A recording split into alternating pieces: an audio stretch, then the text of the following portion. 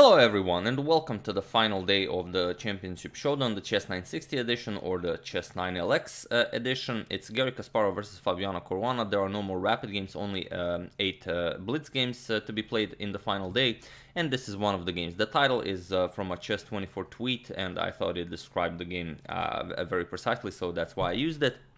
And I forgot to mention, as I usually do in a new month, do check if you were automatically unsubscribed from the channel, as YouTube will sometimes do this.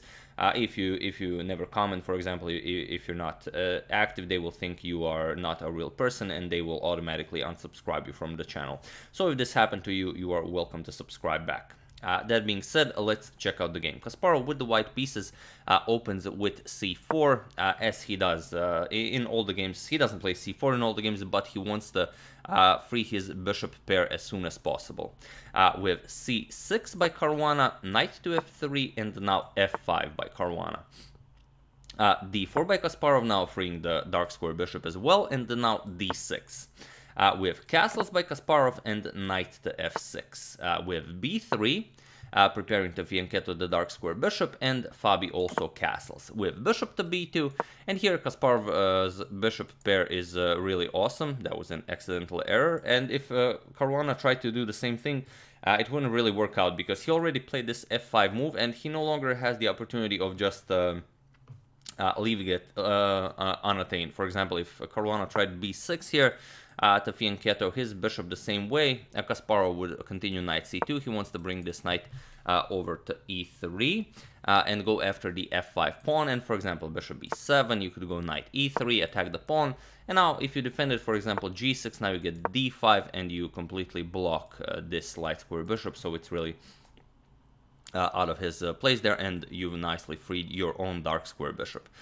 So here Fabi tries a different path of development, knight to c7, and now g3. Kasparov prepares to bring the queen into the game with h6, taking away the g5 square from white, also preparing g5, as Caruana knows that Kasparov is going to play knight c2, knight e3 and go after the pawn. He wants to play g5 and prepare f4. Knight to c2 by Kasparov, and now g5, preparing f4. With d5 by Kasparov, now freeing this dark square bishop on this beautiful diagonal, and now c5. And knight to e3, going after the f5 pawn with the knight and the bishop. So here Fabi just advances the pawn with f4, and now knight to f5. And it's a really dangerous knight. On f5, going after the e7 pawn. Even if you don't capture it, white will play e3, open up the e file, play rook e1, go after the backwards pawn, and it's really not allowing you to develop any of your pieces. So Fabi decides to take the knight with bishop captures, and now queen to g7 and queen to g2. Kasparov now prepares king g1. He wants to get his king away from the g file. If the g file opens up, he wants to be able to play rook to g1. With knight c to e8, and now comes king to h1 as planned. With g4 by Fabi, and now knight to h4. Now that that knight is a dangerous piece. The bishop can come to e6 with check, the knight can come to f5, the knight can come to g6. Really just a very nice position for Kasparov. With queen g5, unpinning the queen, but Kasparov pins it again. Bishop to c1, now preparing to capture on f4. With knight to h5 by Fabi, guarding the f4 square, and now comes bishop to e6. Also, the threat is just pick up the bishop, give up the rook for 2 pieces, but bishop to e6 check by Kasparov. With king to h8, and now comes, you could go bishop to b2 right away with check, but Kasparov prepares it first, queen to e4. Now the knight can come to g6 again with check to win material, so king back to g7, and now knight f5 check. With king to h8, and now g captures on f4 first, and only then after the queen moves is Kasparov ready to play bishop to b2 check. Now you could go queen to f6 to prevent bishop here, but you don't really want your queen on the same diagonal as the king. Rook d2 can come, then bishop here will just completely destroy black's position. So Fabi tried queen to g6, and now bishop to b2 check by Kasparov.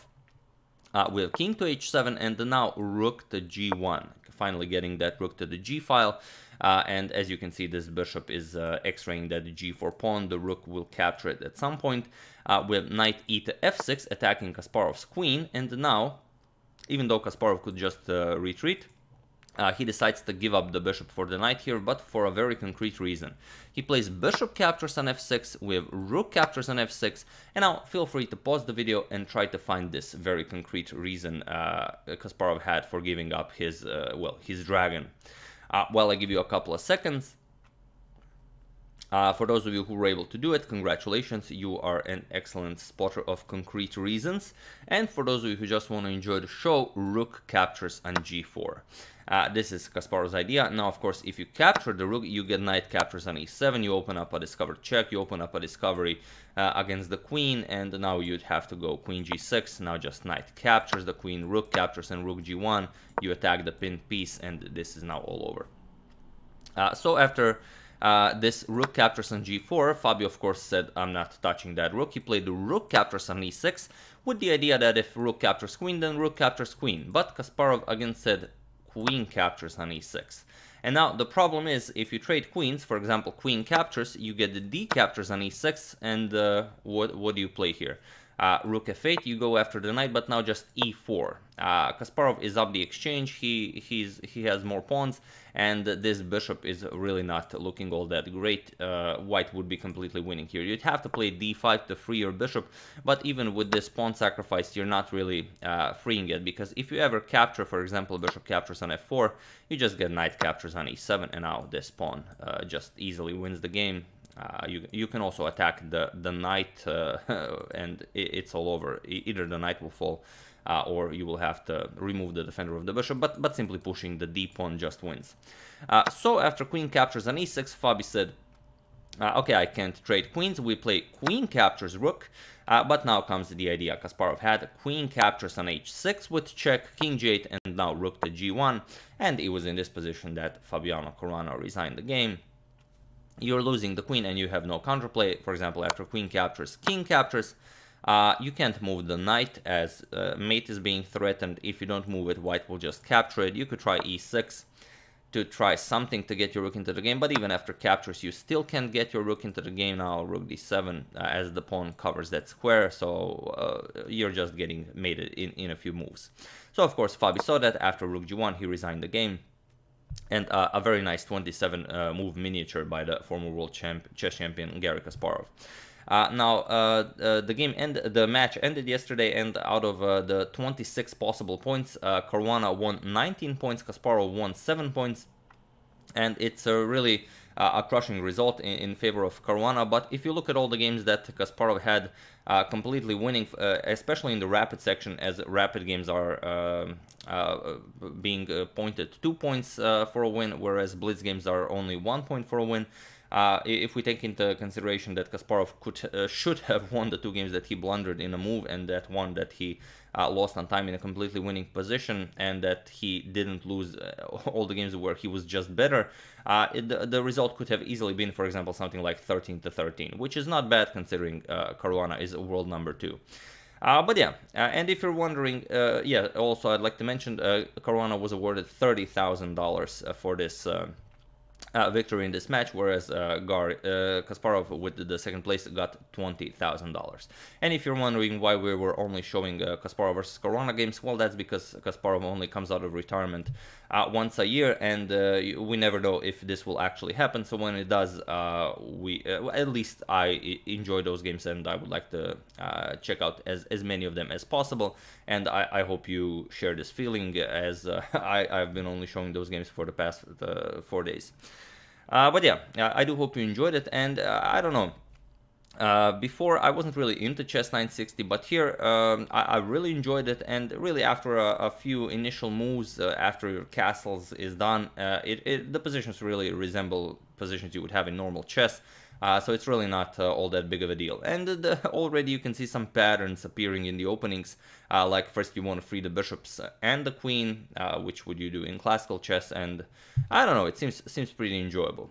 So really, I do hope you enjoyed it, and maybe we're going to show a game or two from the Chess 960 edition. I will check on your suggestions if you've suggested any. And we're going to take it from there. If not, we're continuing the Capablanca saga. We have to finish that, and then we're starting a new series.